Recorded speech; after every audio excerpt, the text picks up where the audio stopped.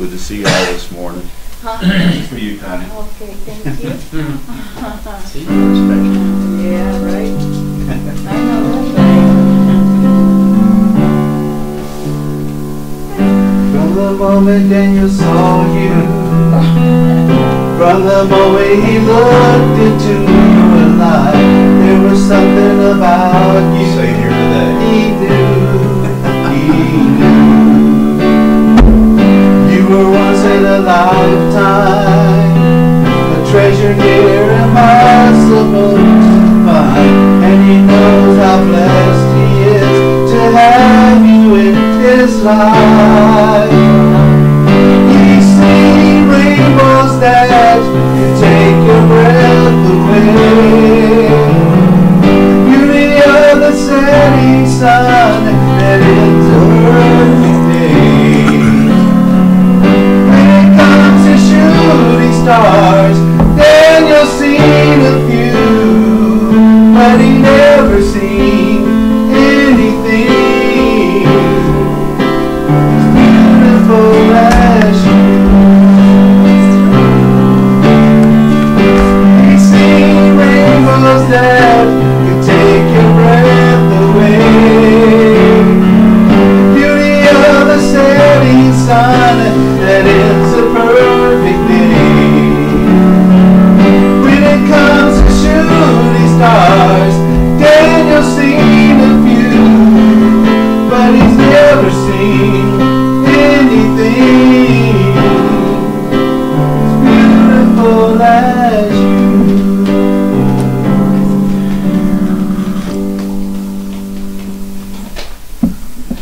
Does that make up for me picking on you earlier? Yeah. He just made you famous. Yeah, I know All that. over the world. Well, it's good to be here. Good to see you back. We had our Ides of March snow. Yeah, it hit, just like you said. Surprisingly hit. I was at the 60-something the day before and snow yesterday. I was at the drive-in theater, and after doing interviews, I walked outdoors and saw the snow. I said, "Darn it, Daniel, Donald, you predict this. Stop doing that." Somebody asked me, and said, "What are you talking about when you say the Ides of March?" And you have to read your history to know, but Rome, when they were in power, the Ides of March was when Brutus stabbed Caesar in the back and killed him, and changed the course of Rome forevermore.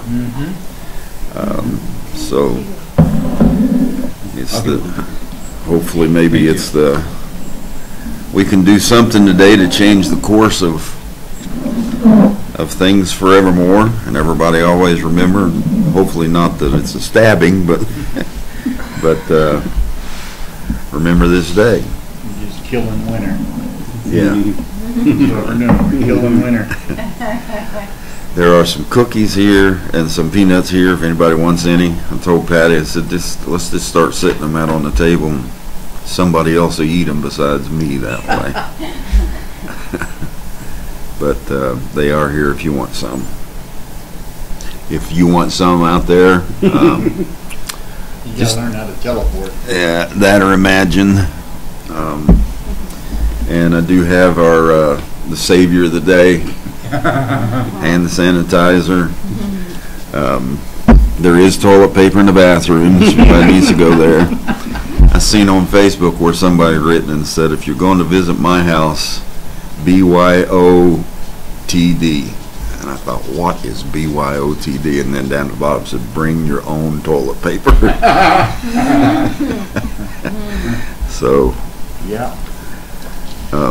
I watched a little something with Matthew Waters, I think his name, Waterworld. He put out something and said, what do I feel about the coronavirus?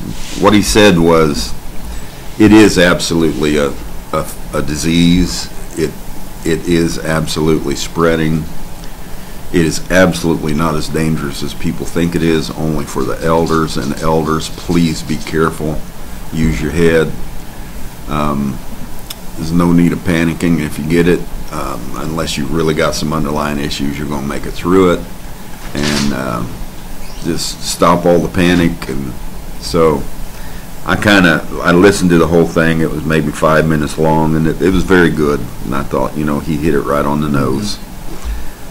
He said, if I get it, I get it, and I know I'm well enough to make it through it. So It's a generational thing. yeah, Look at who it's hitting. yeah, It's hitting those World War II baby boomers, okay? And ones that came afterwards. So now what's happening? In 9 to 11 months, the Corona generation will start being born because that generation, yeah. it's a transition Corona into the generation. Corona generation. That's what's fixing to happen. You just pegged Yeah. all the babies being People all over the Oh, I already posted that this morning. so People it's gonna already be all over. all over the world Yeah. staying inside, and you always find something to do. Yep. That's right. Go back So- to regular sports. Well, there's not even Yeah. there's none on The TV. original sports.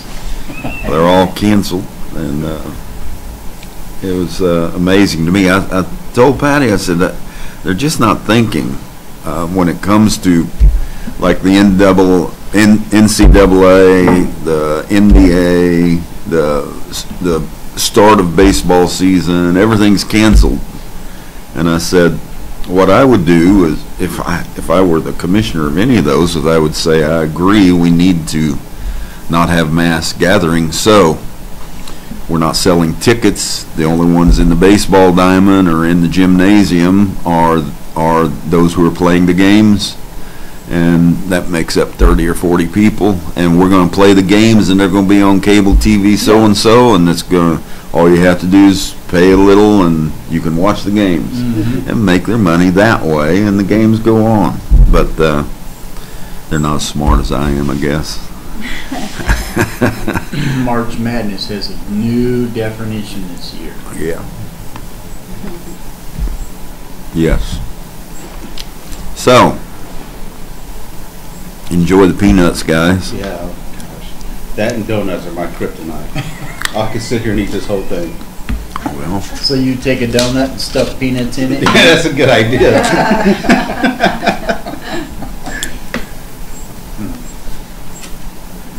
so we've been discussing. Friday evening, we discussed on that Friday evening session, we discussed superstitions. Just go ahead and fill it up, and that way you won't have to keep going back to it. Thank you. We discussed superstitions, and we got into a lot of them. I thought it was kind of not only interesting but fun to get into, because it was Friday the 13th, and a lot of superstition around that. But we got into all of the religious superstitions. And I was thinking about, for a good while now, I've been thinking about talking a little bit on the book of Genesis and those 4 rivers that come out of Eden. And kind of paint a different story for you. I sat down and I wrote some things over the years. And I've got a lot of the books. I didn't go through every book because a lot of books are mostly just all names and history. But then there are symbolic books like Genesis and Revelations, and of course there's doctrinal or principled books like all of Paul's and Peter's and James and John's, and that you can go into and rewrite them.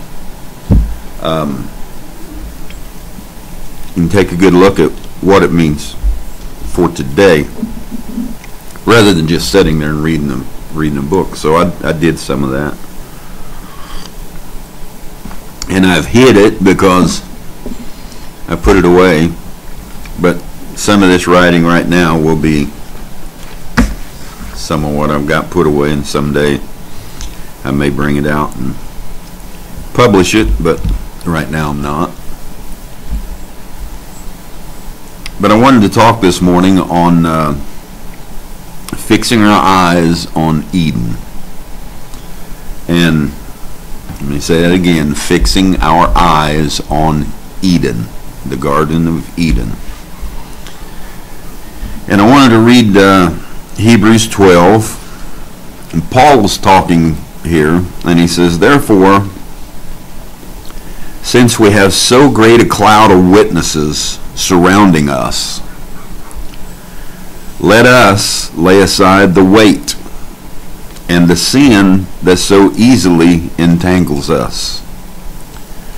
And let us run with patience the race that is set before us." Fixing our eyes on Jesus. Paul was trying to fix their eyes, take them off of the Old Testament, Moses, the law, all the sacrifices, all those things. He was trying to get their eyes off that and look away from that and fix your eyes on Jesus. Well, today I'll put it a little different, and I'll do like Jesus did, and I'm going to stop mid-term, and that is stop mid-scripture, the way he did Isaiah 61. And let us run with patience the race that is set before us and fix our eyes on Eden. Realize where we're at. Stephen Adebaum made a statement. He said, "You're waiting for God to manifest himself. Look around you and see men doing it all. Not God, not the devil. Manifestation is in sonship, be it son of man, son of God, son of David, even son of perdition." You said that can't be so. Hey, men are gods, and they create and manifest good and evil. The Spirit did all these things. So what we do is we get our eyes fixed on something besides what's going on. We interpret it as something else besides what's doing it. We miss the person and misinterpret the events. The person is real, and the person is here, and the person is us. Paul said up here, I think 5 times, 1, 2, 3, 4, 5 times he kept saying, let us, let us, let us. And he was trying to get the eyes off of all those Old Testament things and get them on them. Fix your eyes over here. Then Jesus was the most recent event, the greatest thing to happen. Acts the 9th chapter. I am Jesus of Nazareth, whom thou persecutest. So Paul was trying to fix all of their eyes on Jesus. And he goes on and says that. Fix your eyes upon Jesus, and who, for joy of who he was, he endured the cross and took on such great contradiction. And he talks all about Jesus and how he was the focus of things for that day. And today we're talking about us, about how the Spirit, once again we're doing what Paul did. We're moving everybody's eyes away from the church ages, away from one man, William Branham or George Pike or whoever it might be. It could be Junior Jackson, it could be Ruddle, it could be Beadler, it could be Billy Graham, it could be Joel Osteen, whoever it might be, whoever you are listening out there and whoever you listen to. Take your eyes off of those things and fix your eyes on us. It's not one man any longer, it's us. So Paul says that, Brother Stephen says that. Someone asked me a question, and I read this Friday night, and I just want to go through it very quickly again. Please, what about the spokesperson? If you're going to do this and you're going to shift the eyes, What about the spokesperson? The Spirit is dealing with the prophet among us. And so I answered it like this. We have full trust and love in and towards one another, all of us. We're all transcending the old ways of the church and the ages. Some of us are still hung up in the ages' way of doing things. There were 7 patterns that kept repeating and repeating. It's normal to get stuck in that. I'm not scolding you, but now you're getting a chance, sitting right here this morning, this is your first time to hear it, you're getting a chance to get out of that rut. So don't be stuck in those church ages, stuck on those men, stuck on those doctrines and principles and all those things of the church ages. Get out of that and move over. We have full power and trust and love towards one another. We are all transcending the old ways of the church and its ages. There are some men and women whom I would trust when seeking advice or understanding more so than others. It is because I have worked with them for years and I have found their spirit and advice to be advanced among us. There are some people who can look at something and call it and give the best advice on it, and they give better than others. That doesn't make them better than others, but anybody should have enough sense to know that when you get good advice from somebody, just because they're an elder, just because they're not somebody new in this, doesn't mean you don't listen to them. It means a lot to listen. These are those who have faithfully operated many gifts and offices among us. Men and women who are now stepping up to a higher level and transcending the old operations among the body in this movement. The old operations being, we had local assemblies, which there is absolutely nothing wrong with gathering. We're doing it right now. There's some of us gathered here. The term for this gathering right here that we do every Sunday morning and some night through the week would be a local assembly. That's what they would call it. But it's certainly not the same structure that it was. And there's no deacons sitting in here. There's no trustees. There's no financial officers. There's no pastor sitting in here. The offices are in our midst and are being used by all of us through the Spirit of the Lord coming through us. And we minister and we bring forth the Word and do all those things. But it's a different structure. It's shape-shifted and it's moved among the people. And all of us have things to say and things to help and things to learn from one another. So it's men and women stepping up, going to a higher level, transcending the old operations among the body in this movement. I'm not talking about elitism or superiority, but wisdom. As I said, we are not trying to do away with the leadership qualities, but we are trying to open the gates and level the playing field for growth.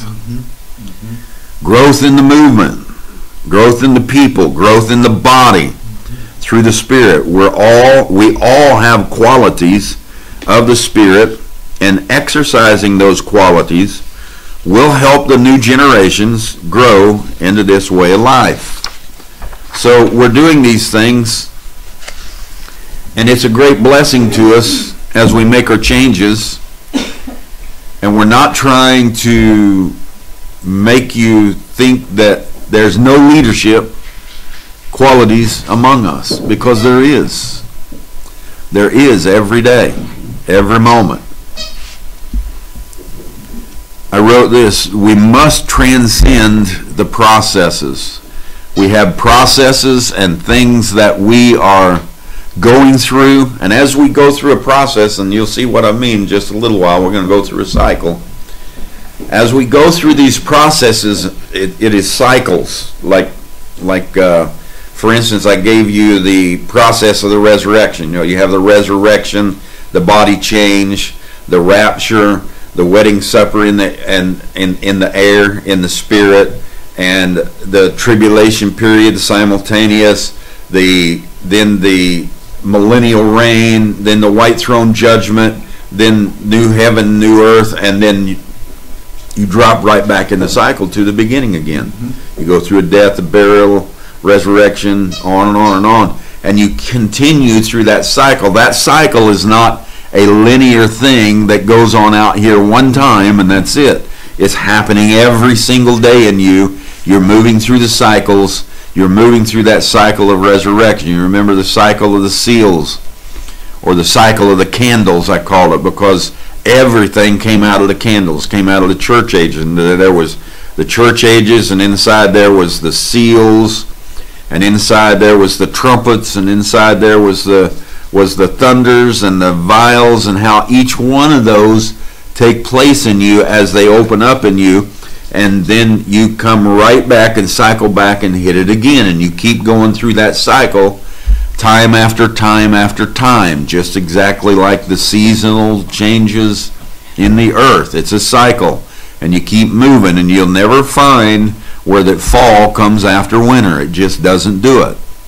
Winter comes after fall, and you never find where spring comes after summer. It just don't do it, because it's a cycle, and it keeps moving in a cycle through the spring and the summer and the fall and the winter, and it cycles back. Spring, summer, fall, and winter. So we have cycles doing the same thing. So we must transcend the processes. When it comes a time for us to finish up one of those processes of a cycle that we're going through, when it comes time to finish it, finish it.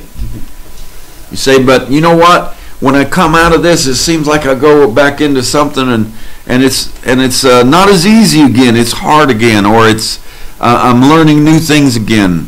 One of the brothers that used to be in the assembly, you know, he would come to me complaining all the time about, you know, I can't do this job. They put me on the assembly line. I hold the assembly line up. I can't do this and I can't do that. And he constantly complained because he was trying to learn something new, and his mind, he would get stuck on, oh no, this is horrible, this is a bad thing, I'm learning something new, I'm going to have to learn how to do this, and I just learned how to do this.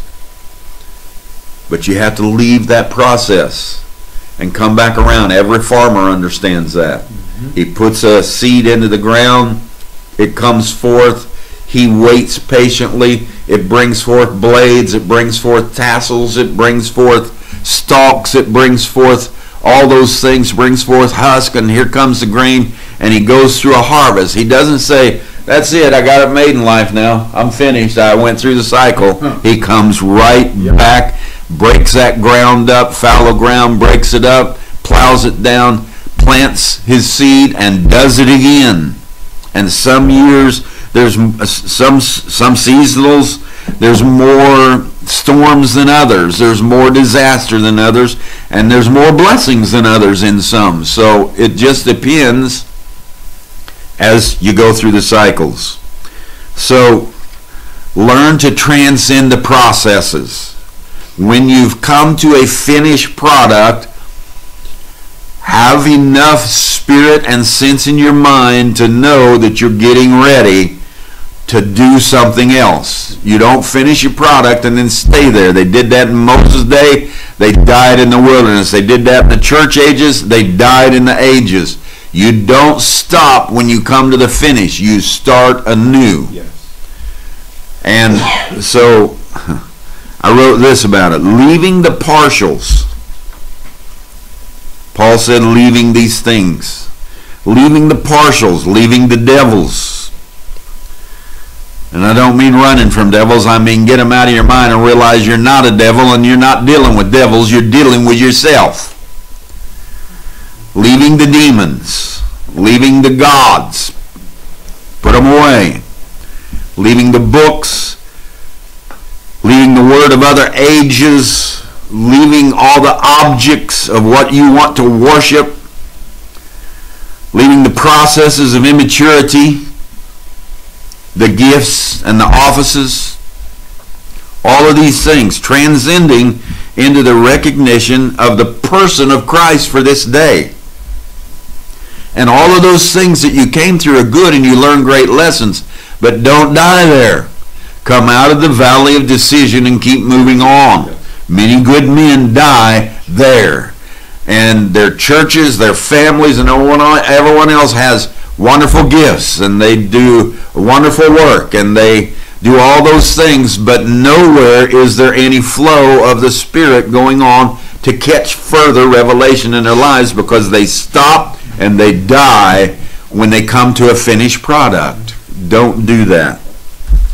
Now, I wanted to read a little bit here in the book of Genesis, and then we'll read a couple of other things. But no, you don't believe in the Bible anymore. I know. I think you're backsliding. That's why I'm fumbling around.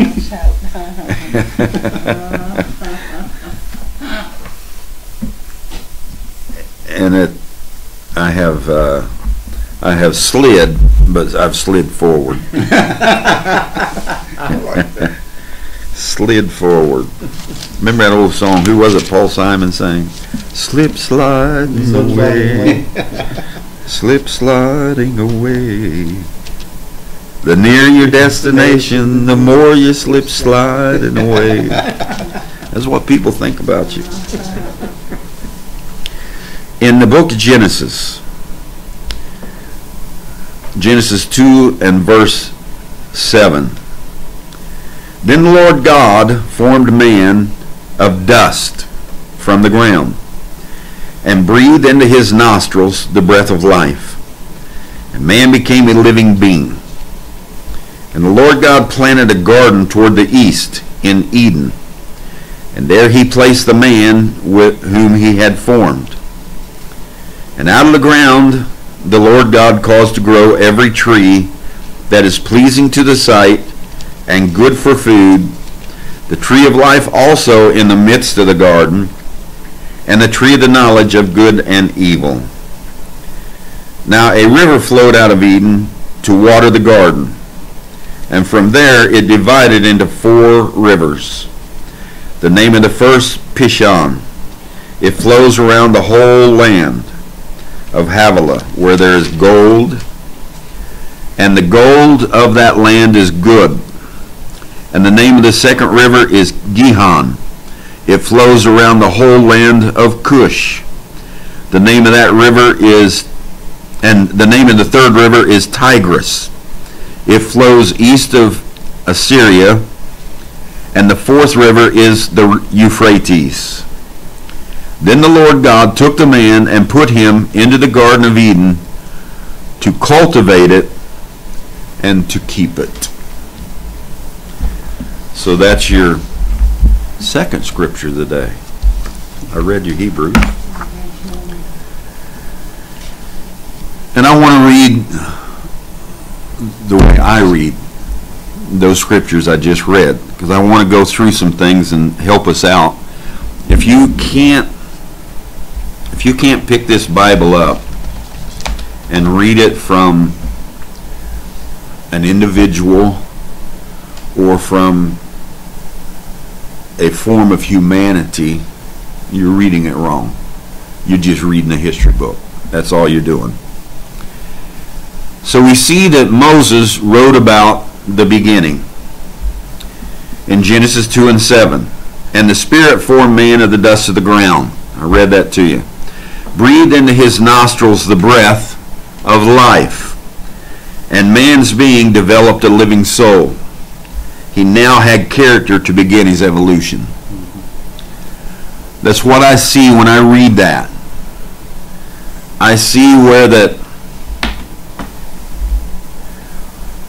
we took the dust of the universe, and through our breath and through our life and through our thoughts and everything else, because we're going to see a cycle of thoughts here in a minute, we had thought to pull together the dust and the particles of the universe and form it into this great ball called the earth. And we are and were and always will be the spirit, and we formed man in the dust of the ground. So we took this ball and we formed a human being, which was us, and we projected ourselves into that human being. And so then when we did that, we breathed into his nostrils the breath of life, or we put in him, inside this body walking around on this big dust ball, we put in him our very life of the spirit. And when we put it in him, now we have a man walking around in the earth. Genesis 2:7. And this man, it says he became a living soul. You know what the word became means? It means you had to go through a process. If I become a manager, I've got to go through a process to become a manager. If I become the president, I got to go through a process of elections and everything else to become the president. If you become a doctor, you go through 8 to 12 years of schooling. Whatever it is, man became a living soul. So he began, man is being developed. Once he took on the breath of life, a man's being developed a living soul. Or he developed his character. He developed who he was. He became a living soul. He began to taste the water. He began to do all kinds of things. He began to look at the trees. He began to pull the fruit from the trees. He began to eat. He developed a character and a living soul that said, this earth is mine. I am the caretaker of it, and I'm going to take care of it. I'm going to enjoy it and do all these things. And man became a living soul. He now had the character to begin an evolution. Genesis 2:8. And the Spirit planted or placed attributes and started a garden in the heart of man called Eden. The Spirit planted a garden east in Eden. The Spirit took this man and planted inside this man or this woman, she was in him too, planted inside them attributes. All that was in the Spirit, he poured it out into man and gave them attributes. It wasn't a natural garden of tomatoes and corn and green beans and things like that. It was a garden. It was a man. And the Spirit poured into this man, into his heart, into his being. The Spirit began to project himself into that being, into that man, and poured out and started a garden in the heart of man called Eden. And there man began to develop form and take image in the world that he created. Develop form meaning he began to live in the earth. He took on a form. He began to, you'll read where that right after this, he began to bring animals forth, and he began to develop the animals, and he brought the lions, and he brought tigers, and he brought the bears, and he brought the monkeys, and he brought the apes, and he brought the cats and the dogs, and he kept bringing animals forth. Man, in his living being, was bringing the attributes that were in him out. Every one of those attributes are in you. That's why you love the animals. That's why there's certain animals you love more than others, because you have a nature of that animal more so than others. And the man began to bring and develop form into the earth. And he brought forth the fish, and he began to take on image, and everything that he brought forth had an image or a nature or a part of man in him. In it, the bear, if you look at the paws, and the lion, if you look at the faces, and some of them have the long faces, which no doubt Adam created them in Sagittarius, and the Sagittarius has the more narrow face and kind of long chins and everything else, and then you take the tiger, the nice round face. He probably created them in Cancer, because that's cancer. They have more of the round face and the big eyes and things the way those animals are. And everything was formed by the nature, and Adam was the man, the God of the earth, the leader, the gardener of all things, and he was taking care of it. And he took each thing and formed it and made it and created it and planted it in the earth. Everything from tomatoes to corn to all these things that you see, squash and everything else. All those things, trees. Adam was bringing those things forth and creating them and putting them in the earth and made and developed and brought things forth into his world. So the Spirit formed man of the dust of the ground, breathed into his nostrils the breath of life, and man's being developed a living soul. He now had character to begin his evolution. And the Spirit planted or placed attributes and started a garden in the heart of man called Eden. And there man began to develop form and take image in the world that he created. Now I know that doesn't hardly read like this, but that's what happened. Whether we want to believe it or not. Genesis 2:9. And out of humanity, you remember what I read, began to grow every attribute. All the trees began to grow. All the animals, everything began to develop. And out of humanity, Adam, began to grow every attribute that was placed in him. It was all placed inside him. And how did he do that? Through his mind, through his thought, through his imagination.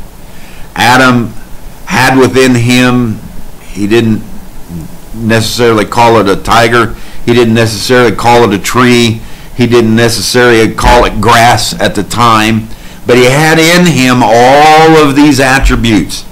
He didn't call it Tom or Jay or Cain, or all those attributes were laying in him.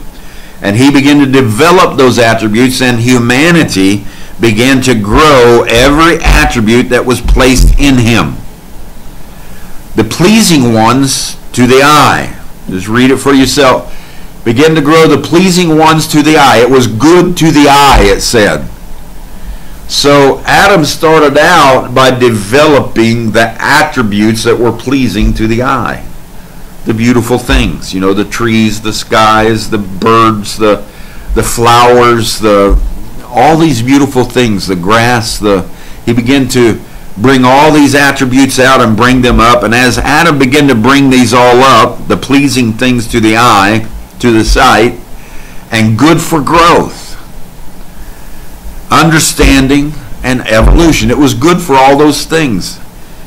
And as Adam began to do that, so life and its attributes began to grow.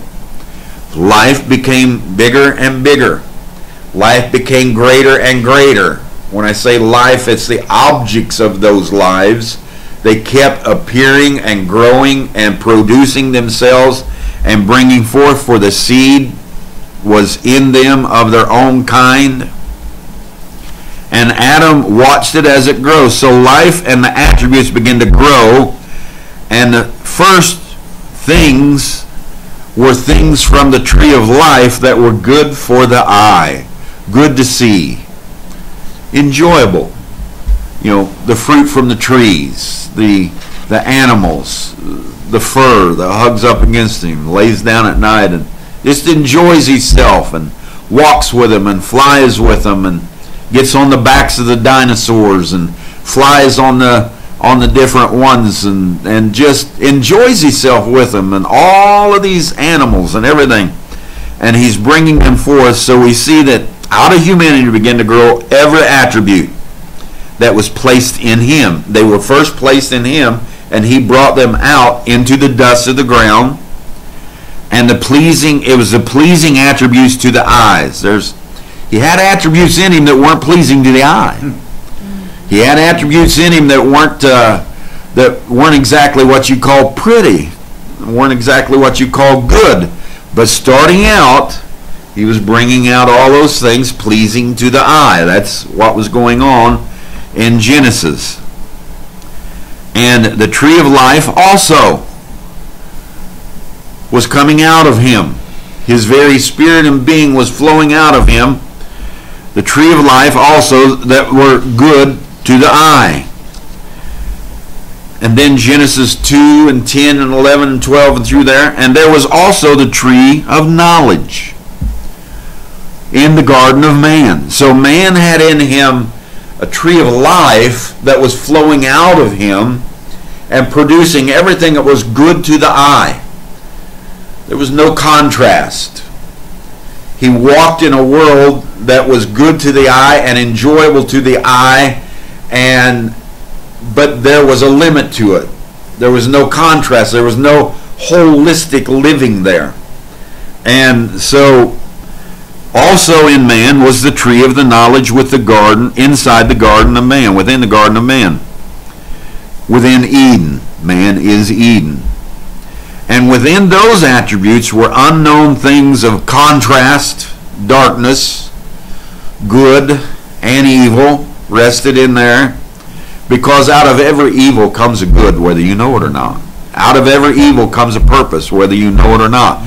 And all evil came from the tree of the knowledge of good and evil, which was planted in the mind of Adam and is planted inside you. The tree of the knowledge of good and evil is your mind, your thoughts, your theophany, your thinking, and it is something that had not developed anything except the good things. But it was in there. Iniquity, all the sin, the evil, the anger, the hatred, the jealousy. But nothing was dying yet. Nothing was getting angry yet. Nothing. Adam was going through this great, joyous utopia. You know, the utopia we all want to get back to. We all want it to be, we cannot die, we will not argue, you cannot sin, you cannot do this, you cannot get mad, you cannot do these things. We need to get back to that utopia. Well, listen to me. It was in man, in his mind, both the utopia and the contrast, and because it's in our minds and in the Spirit who brought the mind into the earth and put it in the human being and made it begin to grow, you know what's always going to be here? You're always going to have challenges. You're always going to have contrast. I don't care if it's in this world, the world to come, or a million worlds from now, you're going to have some kind of contrast so you can grow. So there was the tree of knowledge within the garden of man, Eden. And within those attributes were unknown things of contrast, both good and evil. We're reading the 2nd chapter of Genesis. These attributes were not yet developing in the heart and the mind of man. They weren't developed. Man was enjoying those things good for the sight to the eye. That's what Moses wrote down. That's what started out with man. He created all these things good for sight to the eye. And out of man, out of Eden, out of his garden, you're the gardener of this, 2 and 10, this river flowed out of Eden. A river of humanity is what it is. A great river that flows out of Eden, flows out of man. And this river flowed out of Eden, humanity, to develop the garden in man. We've got a garden in here. And this river, what does rivers do to any garden? Develops it, nourishes it, makes it grow. We had this river flowing out of us to develop the garden in man, the attributes of humanity. And from there, from the heart of man, when the river came out and began to flow out, it says that it flowed and it divided. Just read it. In this one and in this one, just read it. It divided into 4 rivers. Now, you know, we've talked about all the things in the earth. There's 4 corners in the earth.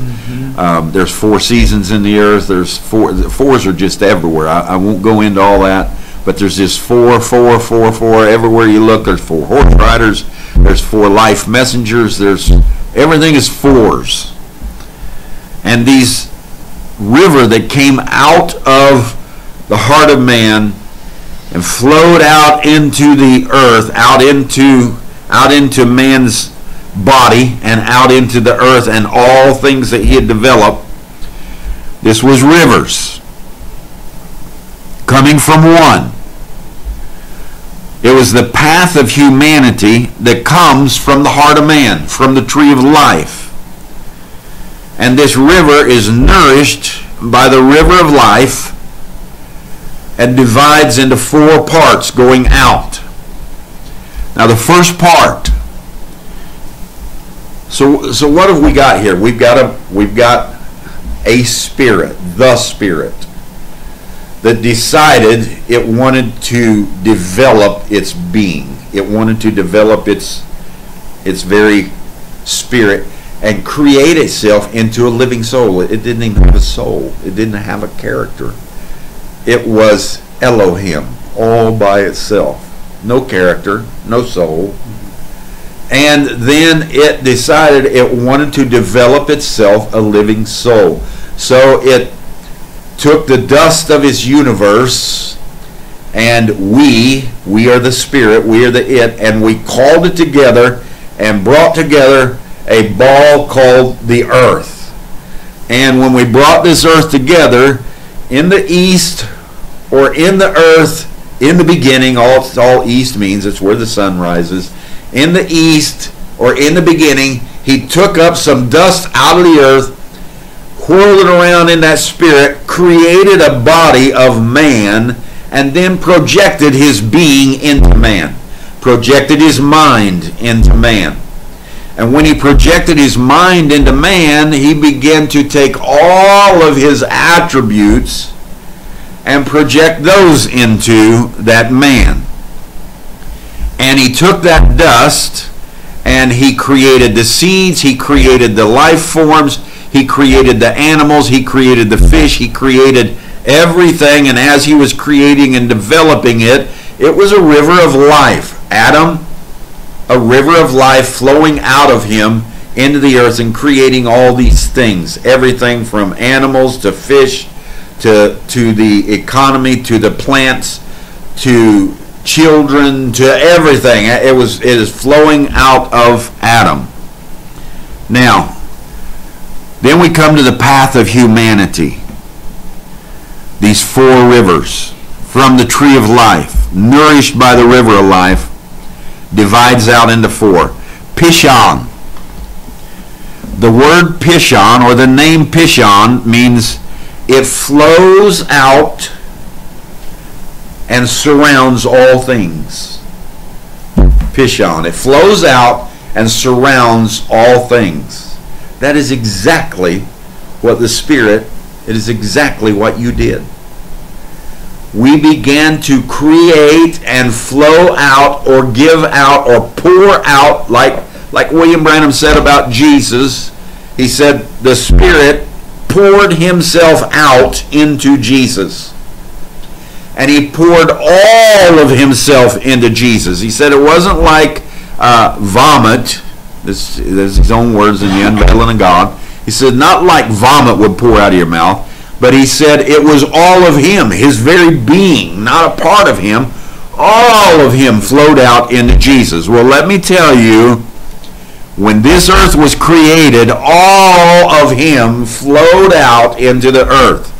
All of him flowed out and began to use Adam as the river of life to nourish the whole earth and take care of his garden. So Adam was the tree of life. Adam was the river of life. And inside the river of life lay the tree of the knowledge of good and evil. And because the river was flowing through it, that was going to develop too. Pishon, it flows and surrounds all things. It engulfs all things. It takes in all things. You are that way right now. Someone said, Oh, that's not the will of God. That's the permissive will. That is such nonsense to make a statement like that. There's only one will, and that's the will of the Lord. Yeah. The will of the Spirit. Oh, that person's out of the Spirit. Can't. How? You can't do it. The Spirit itself, its mind, I'm gonna show you this cycle. Its mind was to constantly flow through the earth, through the man he created, and humanity was to become the river of life that was going to feed the whole earth.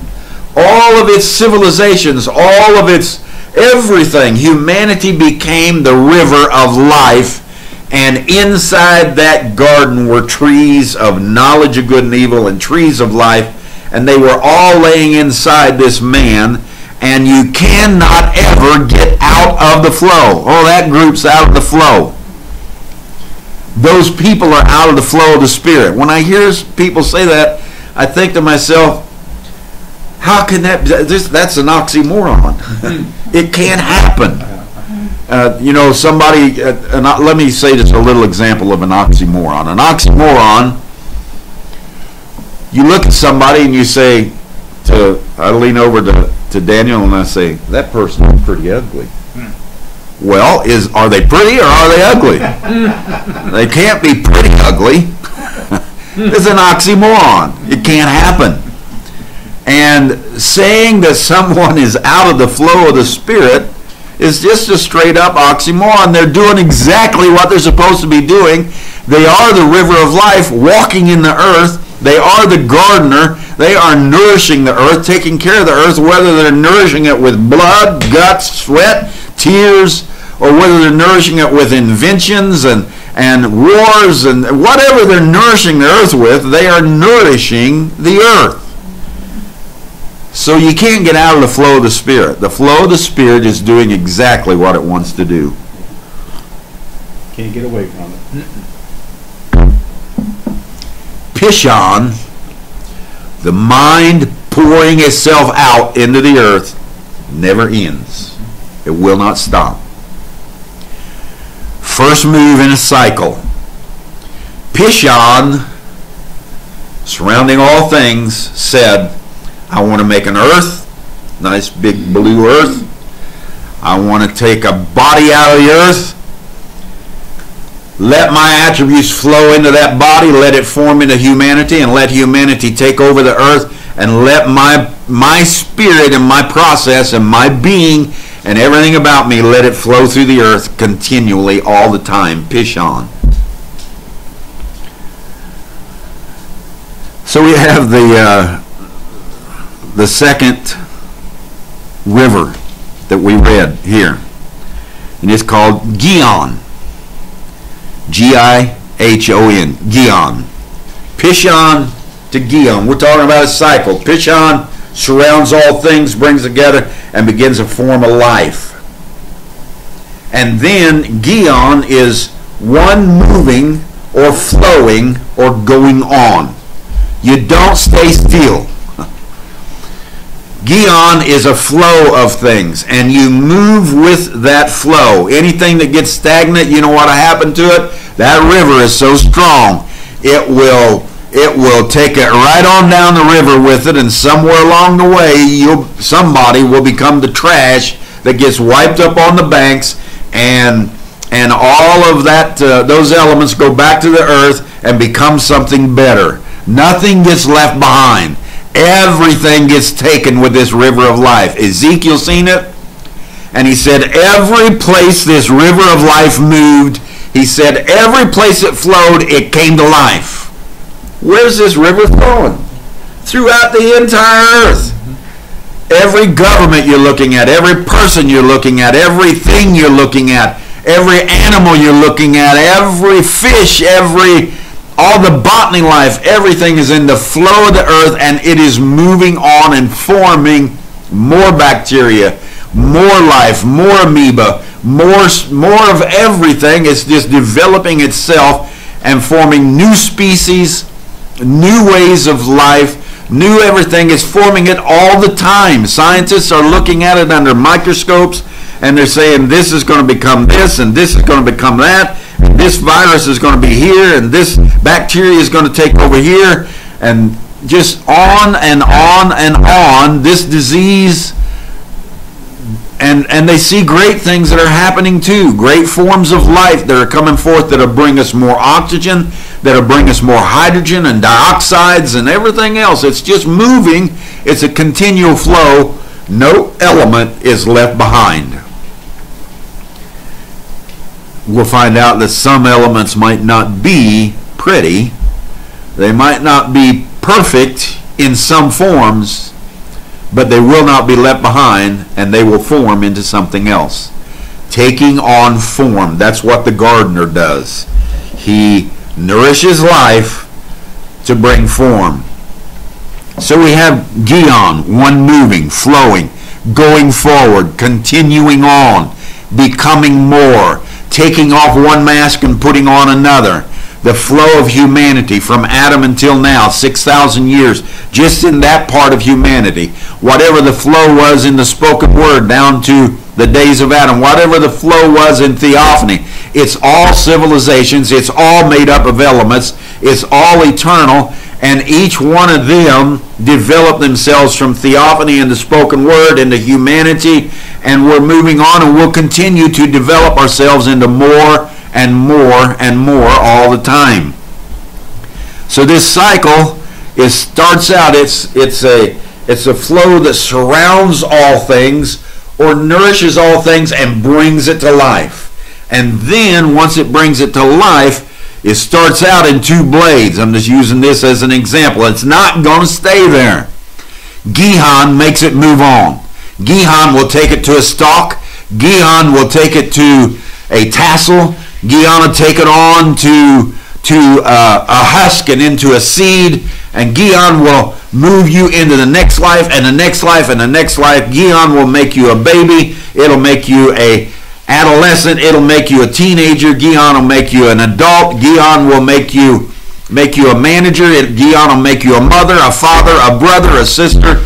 Gihon, the flow of the Spirit, continues to bring out the attributes in humanity in the garden that he planted here on the earth, this Garden of Eden, you and me. Gihon constantly moves us.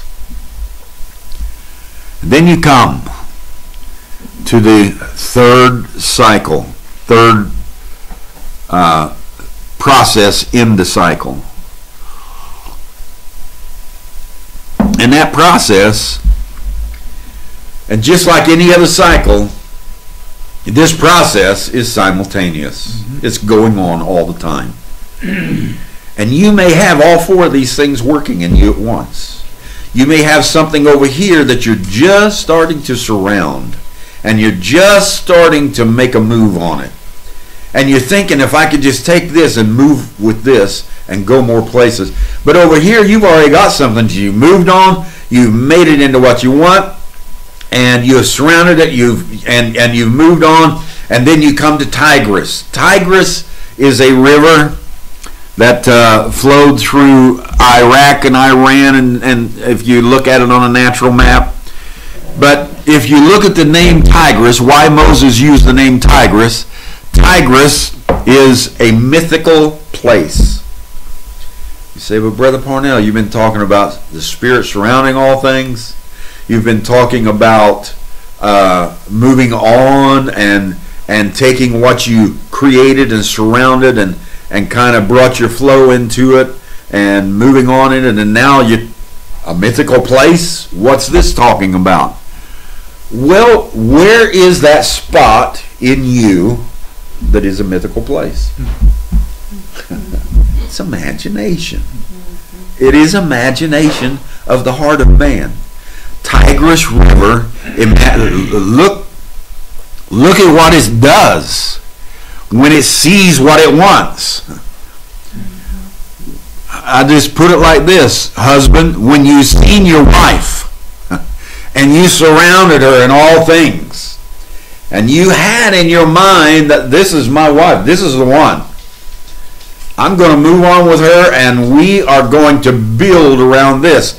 What begins to take place in you? A mythical thing. You see her, at home with you. You see her at the movie with you. You see her in bed with you. You see her in all kinds of things. Mythical place called Tigris, but it is the place where all things form. Wife, you see your children before they ever come here. You see them, you love them, you think of your home, you think of your husband, you think of how great it'll be, you think of growing up. Some of you think of many other different things. You may think of a business that you haven't even started yet, but the idea surrounding this, I think I'm going to do this over here, and your whole spirit kind of surrounds it, begins to bring it into form, and you begin to move on, and you build this factory, or you build this technology, and you keep moving in it. And Tigris, you begin to imagine all the things you can make. I can make erasers, I can make cars, I can make automobile, I can make planes, I can make this, I can make that. Tigris, the mythical place inside the spirit, the imagination that begins to bring things into form. Not just move on them with the spirit and say, I'd kind of like to be that. Not just begin to build a little bit, but begin to take form. In Tigris, the imagination begins to take form. We're talking about a cycle here. A move in the Garden of Eden. The Garden of Eden has never gone anywhere. These four rivers are flowing in the Garden of Eden. They flowed in the theophany realm. They flowed and that's why the theophany realm created a spoken word realm. Right. Because Python and Gihon and Tigris and Euphrates were flowing inside the theophany. And then came the spoken word civilization, and was a great civilization and moved throughout the earth. And Tigris and Pishon and all these, they were flowing inside the spoken word. And that's why Adam one day in his imagination said, you know, we've got all good things here. We've got all perfect things here. Mm-hmm. Mm-hmm. We've got perfect babies. We've got perfect trees. We've got perfect this. We've got perfect that. We got perfect minds. We got perfect everything. But something in me says there's more. Mm-hmm. And Adam began to move in that mythical place, in that Tigris River. And that Tigris River began to nourish and flow in the ground of Adam, in the being of Adam. And Adam brought out of his ground his wife, and he brought out of his wife his children, and he done it in a different way than the other spoken word bodies did. Right. He done it in a way where he said, I'm not just going to bring a baby, a person, not even a baby, but I'm not going to bring a person up out of the earth and call that my son, and then call her my wife and try to have a relationship like that. There's more than that. Mm-hmm. And Adam said, I'm going to take this relationship, I'm going to surround her, I'm going to put all that I am into her, and I'm going to move forward in the flow of the Spirit, and I'm going to imagine, I can see what I could do with her. Imagination. And then Adam took that imagination in that mythical place, and he began to talk to Eve, and Moses called it a serpent, talking to Eve. It was Adam. The reason he called it a serpent is because it had a lot of wisdom. It had a new way into creation. It had a way into something that was totally unknown. The mythical place, that's what it'll usually do. It'll take you to the unknown. It'll take you to the dark side. It'll take you to the place where you say, I don't know what's going to happen here next, but I want to go there. Mm-hmm. I want to be a part of it. And Adam took his imagination and took his wife and had a relationship with her, sexual intercourse, something that had never happened through the theophany, through the spoken word. Adam entered into the Tigris River, nourished and developed that thing, made his move in love and relationship, and planted the same seed that he had planted so many other places in symbolical form. He planted in his wife and brought it forth. Now you say, Brother Parnell, this means that all creation, all things here started in Adam. No, I'm just telling you about Adam.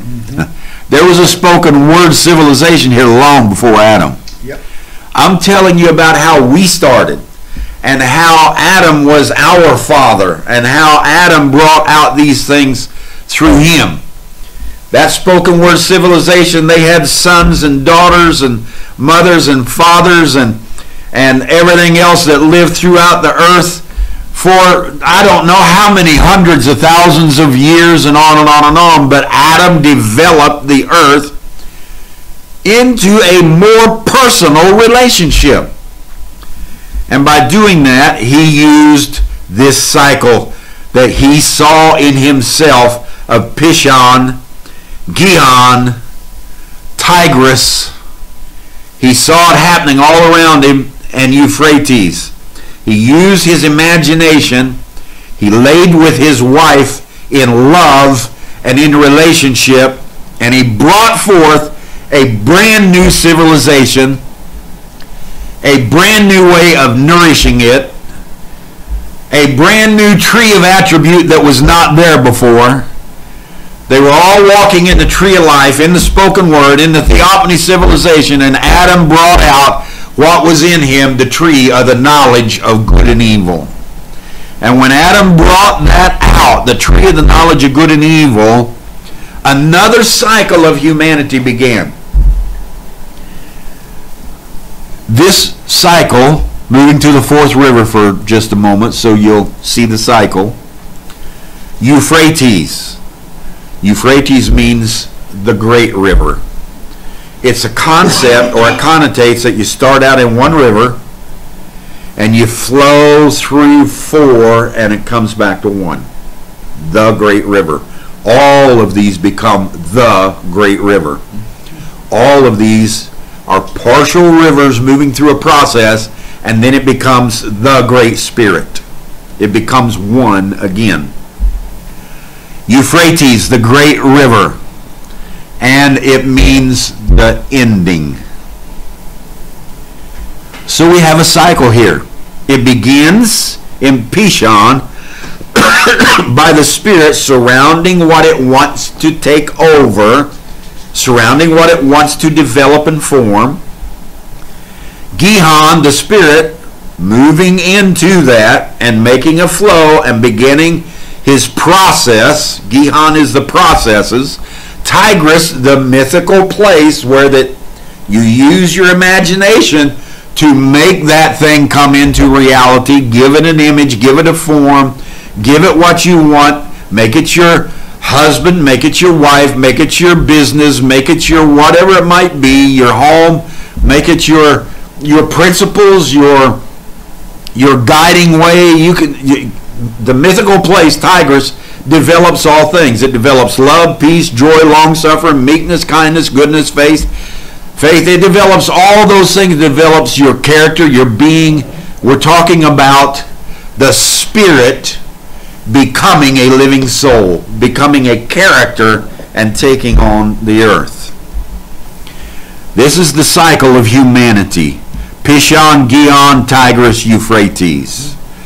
The flow surrounds all things, begins to move and place processes into the flow, becomes the great imagination, a mythical place to form all things, and then moves it all back into the great river, or makes it one again, and then the process is finished. It's completed. It's done. It's over. And you live in utopia forever, for eternal. I don't think so. I think, just like every other cycle, you go back to Pishon again. Yep. And you begin to form something else. And you go all the way through the cycle and it ends. And you form something else. And you go all the way through the cycle and it ends. And sometimes you may be forming 10, 15, 1,000 things all at one time. And all of them in a different cycle, because you are a creator and you are able and have the ability to create more than one thing at a time. This is the cycle of humanity. And it is how we flow through our creation. Our place of abode, where we live, where we produce our life. is to bring out our attributes, all those things in us that we imagine ourselves to be. That's what an attribute is. An attribute comes out of the imagination. To bring out our attributes within us. It is the cycle of our thoughts. You're looking at, I'll just put it like this, you're looking at the mind of Christ. You're looking at the cycle that the mind of Christ uses continually in humanity to nourish the earth. This is the cycle of humanity, and it's how we flow through the creation, our place of abode, to bring out our attributes within us. It is the cycle of our thoughts, our mind, and its development. This is the framework of the mind of Christ. Fix your eyes on Eden. Let this mind be in you, which was also in Christ Jesus. What was Paul saying? Fix your mind on Eden. Jesus had in him Pishon and Gihon and Tigris and Euphrates, and he constantly used his imagination to develop a brand new world. A new world that brought together and mended and brought together spoken word and a sexual humanity world, and he brought them together and took a body that was spoken word without sex and brought it through the sex realm and created and brought them all together and made them one. He had his theophany, his mind. He brought all three creations and made it into one being. And we say, oh my, only Jesus can do that. I beg your pardon. We are doing that every day. Every day. We are walking in the Garden of Eden. We are Eden. And we are using our mind and thoughts. We're looking at everything. We're surrounding the things we want to develop in our life and make them form in us. And we are moving on it, and we are imagining what we can do. Somebody right now somewhere in a laboratory across Israel, wherever, is imagining they're going to find it, they're going to have it, imagining a vaccination for coronavirus. And this mythical place called Tigris in that man's mind or that woman's mind is going to manifest itself. Yep. The same way they came up with a polio vaccination, a influenza vaccination, a smallpox vaccination. They are going to develop it because it is Christ on the move. Those doctors are doing exactly what they're supposed to do, and that's Christ on the move. I don't just look at us as Christ. I look at the governments as Christ. I look at all things as Christ. If you believe Revelations 11 and 15, you have to believe the kingdom of our Lord, the Christ, has taken over all things. So I'm watching them, and I know that those four things are developing in somebody's mind, and they're going to kill this coronavirus. They're going to come up with a vaccination for it. I trust that with all my heart. And I trust while that is going on that I have the stamina of faith and love and purity, mind and heart, and a strong body, that if I get it, so what? I'm going to go through 3 or 4 bad days of sickness, and I'm going to come out of it just like I came out of the cancer, just like I came out of the cranial stroke, just like I came out of the flu, just like I came out of anything else. I'm going to come out of it, and I'm going to be better for it. You have to have this cycle in you moving and recognize it. It is a flow into the earth. All of us have it. The more you recognize it, the more you will use it. The more it will develop in your life. This is the framework of the mind of Christ. How can you say that, Brother Parnell? You said it has beginnings and endings, and it has... Let's go read just a second. I am the Alpha and Omega. Oh, that would be the beginning and the ending. The beginning and the end. For those of you that don't know what Alpha and Omega means in the Greek, it means the beginning and the end. I am the beginning and the end. The first and the last, in case you don't know what beginning and end is. I continually pass from death unto life. He that believeth in me shall never die. I continually pass from death unto life. And I'm alive forevermore. Although I come through the cycle of Pishon to Gihon to Tigris to Euphrates, and there's an ending to that process, I'm alive forevermore. I come right back around from the finish, I hit the beginning, and I just keep right on moving and moving and moving and learning the processes, becoming more and more and more, because I am the eternal being that projects himself into Alpha and Omega, the first and the last, the beginning and the end, and I am more alive every time I go through a process. I'm not more dead, I'm more alive. We have to realize this. Stop thinking of this path of the human mind. Stop thinking of this path for humanity as a sinful walk. That's nonsense. This is not a sinful walk. Stop thinking of it as unworthy. We're not good enough here. We're not smart enough here. We don't have enough spirit here. We do things wrong here. We cause problems here. We do this, we do that. This is all a part of this flow. It's all a part of the mind of Christ. He says this is a track of darkness. We moved into darkness, and we're trying to transcend into the light. Have you never read your scripture that you say you believe in Colossians, where he said we have already transcended into the kingdom of his dear Son? We're in the light. We were in the darkness when we were in theophany. Didn't know exactly who we were, what we are, who we loved, what our development was, what was in. You talk about darkness. We was in darkness. But now we've transcended into the kingdom of his dear Son.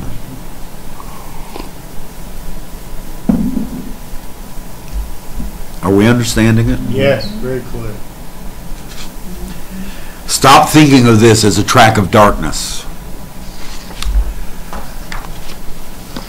Many have said it, a walk away from the Spirit. We walked away from the Spirit. We fell. We turned our back on the Spirit. We did not. We are the Spirit who stepped our foot into this river of life. We put our foot in it. We went in up to our knees. We went up to our waist. We went in up to our chest. And we went under and we're swimming in it. And we love it. It's the Spirit of life. And getting into these depths is the only way you continue to flow and come through the rivers and put on a mythical mind, an imagination that you can form things and make them great beginnings and endings in your life and develop a person over a period of time. Develop a real soul over a period of time. So we see this. We call it a walk away from the Spirit. I call it a spirit walking into the elements and enjoying every bit of it. This cycle of Eden is a walk into the depths of flesh. A walk into the depths of the earth. A walk into the depths. This spirit wanted to develop itself and know his body. Understand his body. The earth is the body of the Spirit. Eden has never left us, nor have we ever left Eden. It did not happen. It is our very character, our makeup, our path of life to understand our growth. And we couldn't do that without creating these things and projecting ourselves into them. Understanding our growth and understanding the trees within us. Manifestation is Eden. I read to you what Brother Stephen Adabam said. Men are gods. We create good and we create evil. We do all these things. Manifestation is Eden. Manifestation is Pishon, Gihon, Tigris, and Euphrates. Bringing thought into word and down into deed and walking around in the earth. We've never left Eden. Manifestation is Eden. Entering this consciousness of flesh is Eden. We never experience Eden in the theophany. We never experience Eden in the spoken word. We experience Eden when we stepped into humanity because it became holistic. Here we are now. I'm going to start on the other side. Fix your eyes on Eden. I'm not saying fix your eyes on the good things. I'm not saying fix your eyes on utopia. I'm not saying fix your eyes on a tree that never dies, on a bird that flies and is never grounded, on a man that never grows old, on a family that's always perfect. No, that's not Eden. Fix your eyes. Know your cycles. Know your patterns. Know the pattern of the resurrection, the cycle you're going through. Know the pattern of the candles, the cycle you go through. Know the pattern of the progression of the mind from theophany into spoken word, into spiritual mind. Know the pattern that you know, those patterns, and know this pattern that we're talking about today. Fix your eyes on your cycles and on your patterns, on your types and on your shadows. Walk in this cycle of life and use it every day. You did not leave Eden. You are still in Eden, and you are nourishing from these great rivers. The processes are still here, and the cycle of Eden is flowing and flowing heavily in the heart of humanity right now. It's in us. We have not left it. We are not going to return to it. We are it. Yes. We are Eden. We are the Spirit. Pishon. We are a river of life surrounding all things in the midst. Our mind needs to think that way. This walk is surrounded by the tree of life and the river of life, nourishing us, waking us up, developing us in every way. Always know that you are the being projecting all things. You are the one in the midst surrounding all things. It's you. It's not you and then a spirit somewhere doing it and you saying, oh, thank you, Lord. Thank you here. Thank you. It's you. You are Pishon. You are the Spirit. You are the thought that came forth to surround what is yours. I don't surround what's Moses. I don't surround what was Paul's or Peter's. I surround everything that's mine, and I develop it, and I make it mine, going through the processes of this cycle. This walk is surrounded by the tree of life and the river of life, nourishing us, waking us, developing us in every way. Always know that you are the being projecting all of these things. You're the one in the midst. Gihon. We're moving through this cycle of life as one. Daniel's got his different walk. Alan's got his different walk. Connie has her. Patty has hers. Joe Gomez has his. Louis Vilmore has his. Richie Love has his. Judas had his. Balaam had his. Cor and Dathan had theirs. All of it from the river of life. Everything from the river of life. All the way through. Jacob in all of his sinistry, straight from the river of life. Abraham in all of his lies, deceivings, giving away his wife, all from the river of life. Judas in all of his betrayal, in all of his hurt, and everything that he done, straight from the river of life. Exactly nourished by the river of life in his mythical world of Tigris.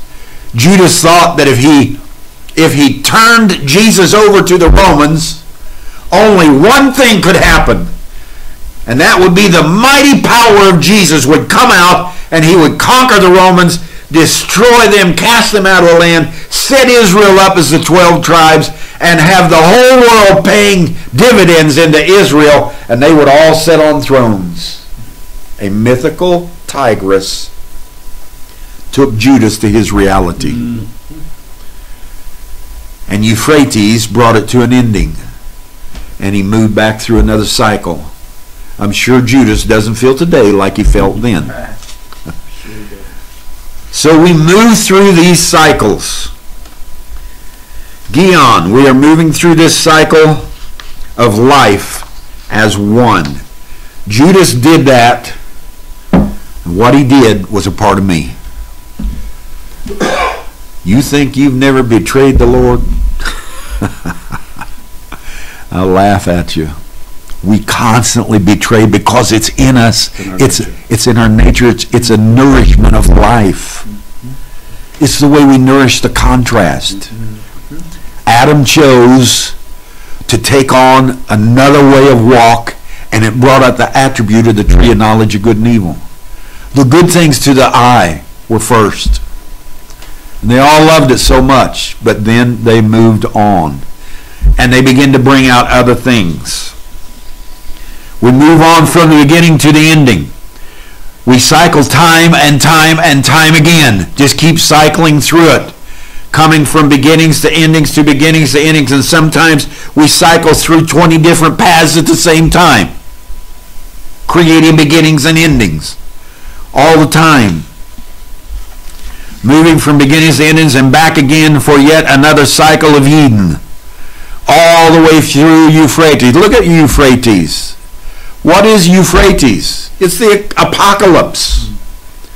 Euphrates, when you look the word Euphrates up, it's the ending, a great river, the ending, and it goes on and it says it uncovers. Euphrates uncovers. Euphrates unveils. Euphrates is the apocalypse. It's the revealer of all things.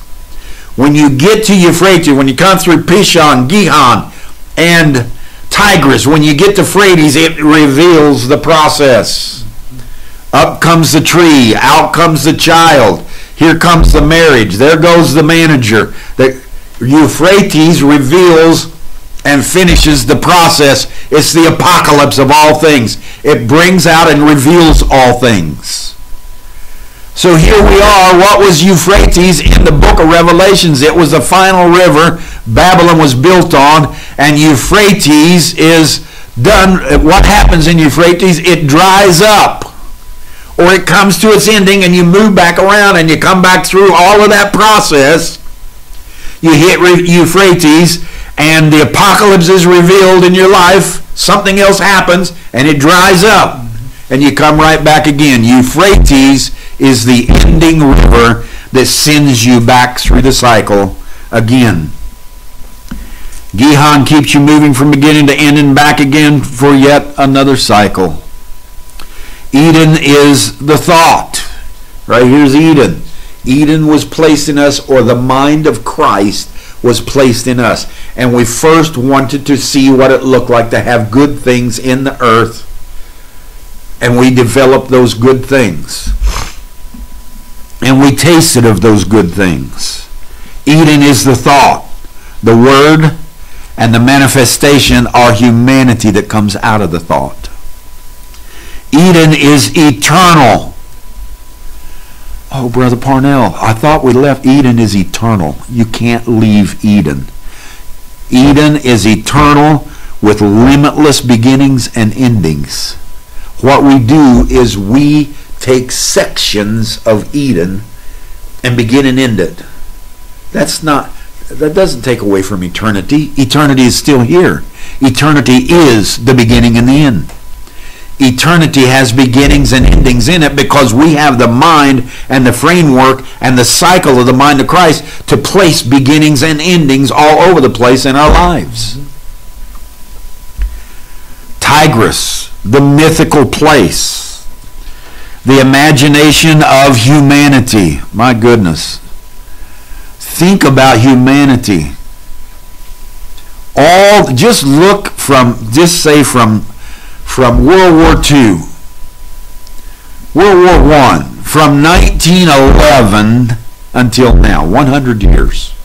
Look at what's come out of Tigris. Look at the developments. We've gone to the moon. We've developed all kinds of war weapons. We've developed all kinds of vaccines. We've developed all kinds of inventions that help us make things better, make things easier.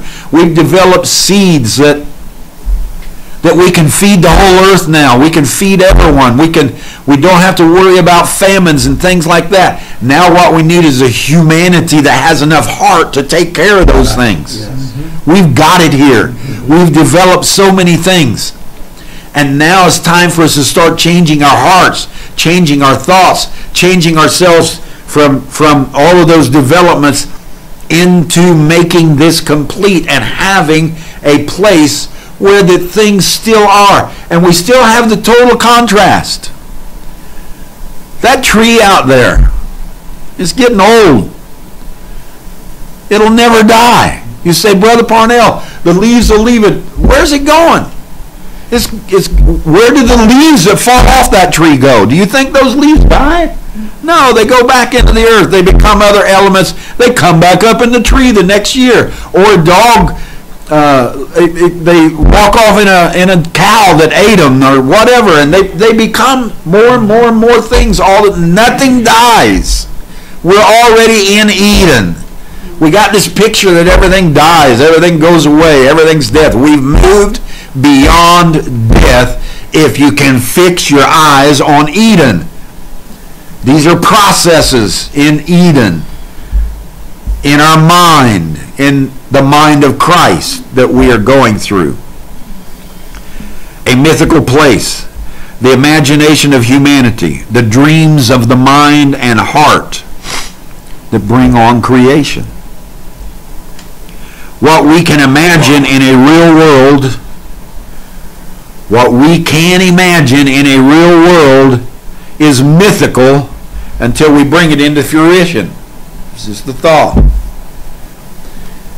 Your imagination. But what is real is what you take out of that mythical world and bring it into manifestation. Trees, grass, love, peace, joy, long-suffering, meekness, kindness, goodness, faith, hate, anger, jealousy, envy, strife. All these things are real because we're bringing them out of our mythical place, our little spot in that mind of Christ called the imagination. What we can imagine in a real world is mythical until we bring it into fruition. Here in the process, the cycle of Tigris is where we accomplish these things. We take the things that we want and begin to develop them. Tigris starts with nothing. Absolutely nothing. How did the Spirit start? He took nothing and made something out of it. Tigris starts in nothing. You are the Spirit. And you start out with nothing.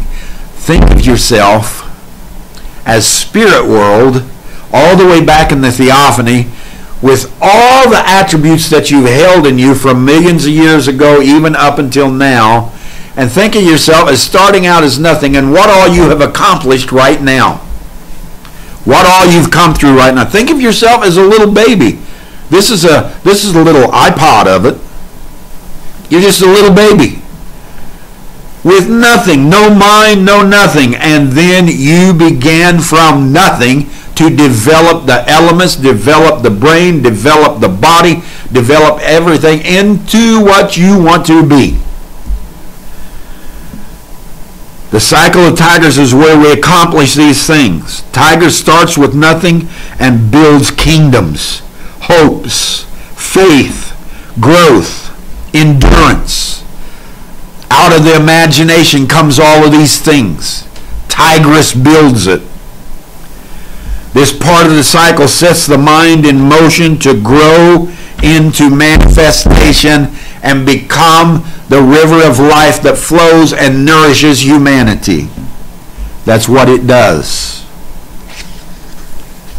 Euphrates, the great river, the ending, the apocalypse, the revealing, the exposing. This nourishment of humanity finishes things, completes things, exposes and reveals things. It unseals things. It opens up all things that enter its final cycle. A husband and wife, they say, you know what, we want a child. And they get together and they have their time together. And the mother is carrying the seed in the womb in total darkness that you can't see. You don't know what it is. You don't know what it's going to develop into. You have absolutely no idea. Tigress takes something, it takes nothing and makes something out of it. Neither one of you had a thing. Now you've got a little baby growing in a womb. And 9 months later, what you did exposes itself. It unveils itself. It unseals itself. It breaks the seal. It breaks the matrix. It pushes out the water and the blood. Out comes the body. The spirit enters the body and projects itself. And there is the thing that you started out in Pishon with, went to Gihon and made your move, and in your imagination and in that, and sometimes you get pretty imaginable in your sex, and in your imagination you create that baby, and 9 months later it comes out and you say, oh my God, what a beautiful thing. And Euphrates exposes it, and you know what happens? Boom, you go right back to Pishon, and you begin to try to develop this thing. You begin to try to work with this little baby, this little girl, this little boy. You begin to put into them imagination and love and peace and faith, and you do your best to take what you created and take it through the same framework, the mind of Christ, to give it the beginnings and endings that it needs all the way through this life. Exposes, reveals, unseals. Opens all things that enter its final cycle before cycling back again into Pishon. The Euphrates is the great river of Babylon, the river of the apocalypse. Here is where we all unveil all things about ourselves. The manifestation and then recycles us into another beginning. I am Alpha and Omega, the beginning and the end, the first and the last. I was dead and I'm alive forevermore. Euphrates is not the end of humanity, as much as they'd love to say so. Oh, the Euphrates is going to dry up and there's going to be horsemen from all over the world and they're going to destroy the world and we're going to go into Armageddon and Armageddon is going to wipe the earth clean and totally wipe it off, and we'll come back in the millennium, and then we'll do it again. In Gog and Magog, we'll kill them all again and destroy everything again. No.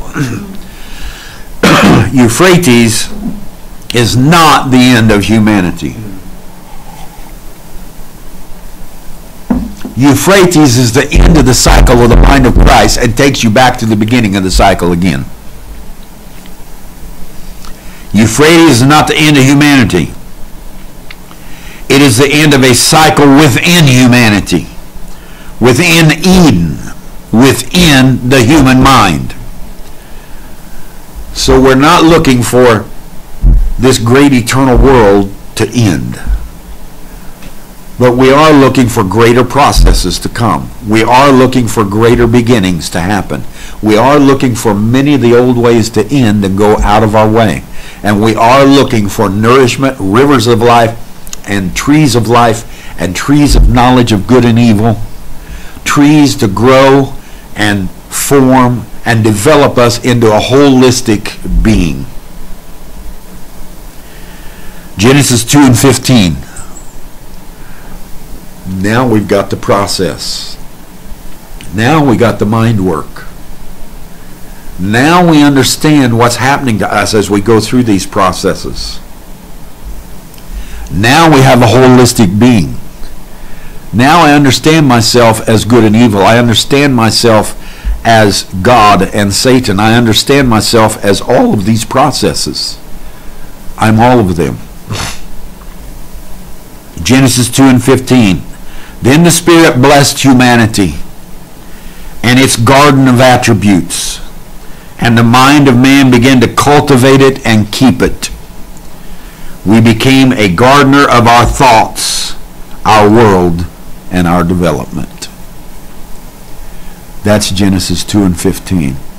It's not that the Lord took a man, put him in a garden, and said, there, now dress the tomatoes and the corn, take care of it, and I'll be happy with you.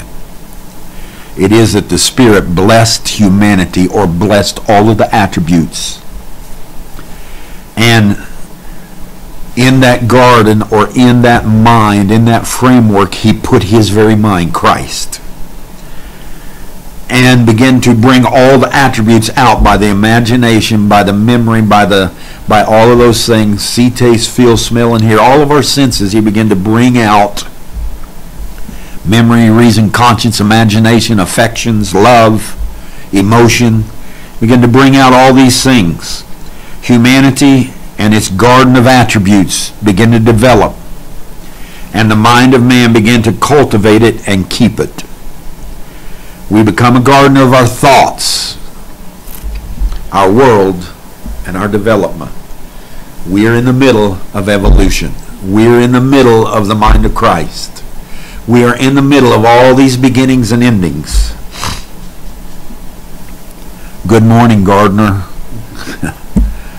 What are you producing? What are you developing?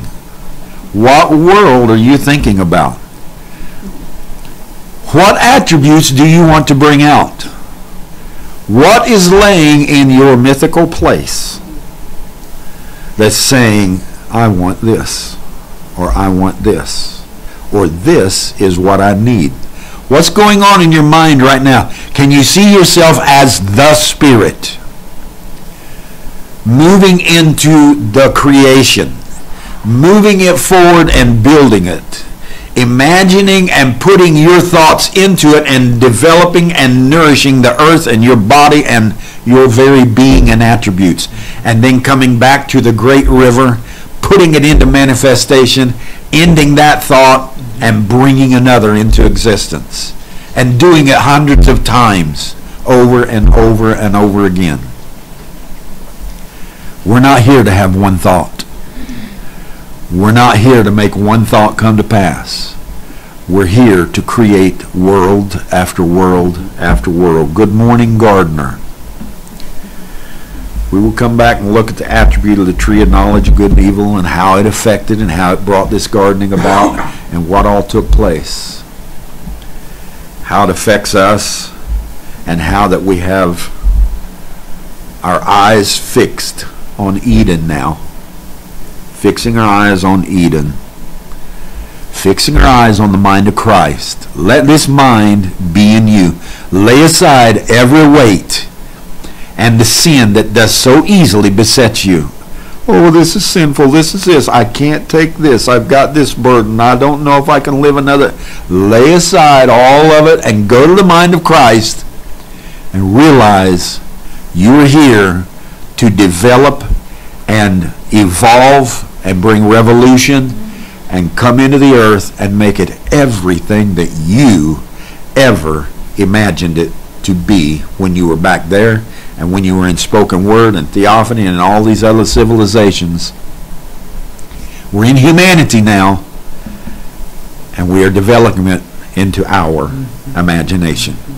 We are developing it into our way of life. Fix your eyes on Eden. I hope that helps. Very clear.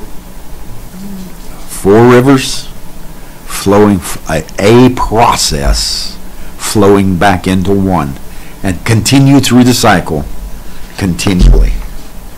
Never ending, always beginning, coming back and back and back and back, flowing through the mind of Christ. Building millions of cycles, building millions of relationships, and carrying them throughout eternity. Amen. Anything? As you were talking, I was thinking about the process and that being a pattern, and then you go into Revelations, And Christ brings out further that pattern with the 4 horse riders, the white horse, the red horse, the black horse, the pale horse, how everything is pale, takes in all of that. I was thinking of those 4 rivers. Also the face of the lion, ox, face of a man, and eagle. The 4 angels that held back the winds of the 4 corners of the earth. You know, all that was part of that pattern. Yeah. You see where I'm going? I do see where you're going. That's- We'll bring it up to date. His vision over there on Hyde Road and the 4 angels. Yep. I mean, Yeah. it's all going on concurrently. It just doesn't stop. Multiple frequencies. All of this is continuing at one time, Yes. simultaneously. All the way up to March 15, 2015, I think. 4 angels came and developed what we're looking at today. Don Parnell, if you don't move from here, you're going to die. Many good men come this far. What are you going to do? I made my mind up. I want to continue on. I don't want to leave this earth. I want to be a part of this process. Right, right. And I let these 4 angels, these 4 processes, these 4 beings, these 4 messengers, I let them move me on into the day that we're in. Amen. You know, there's a song that I woke up with the song in my head, and now I see why. I couldn't get it out of my mind all morning long. I printed out the chorus, and now I see why.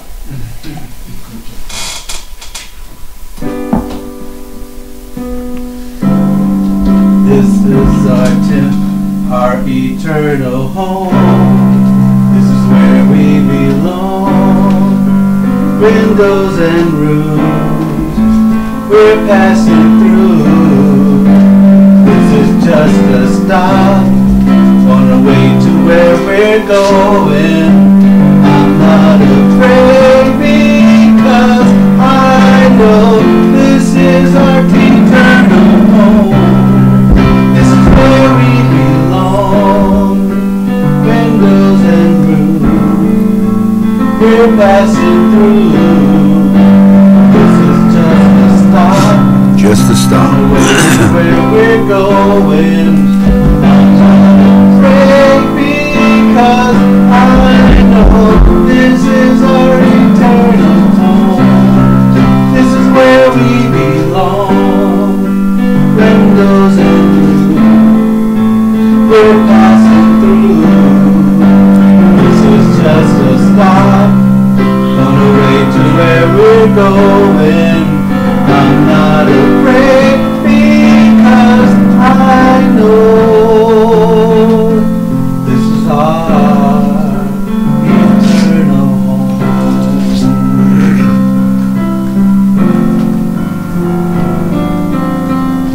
Amen. Yes, this is our eternal home.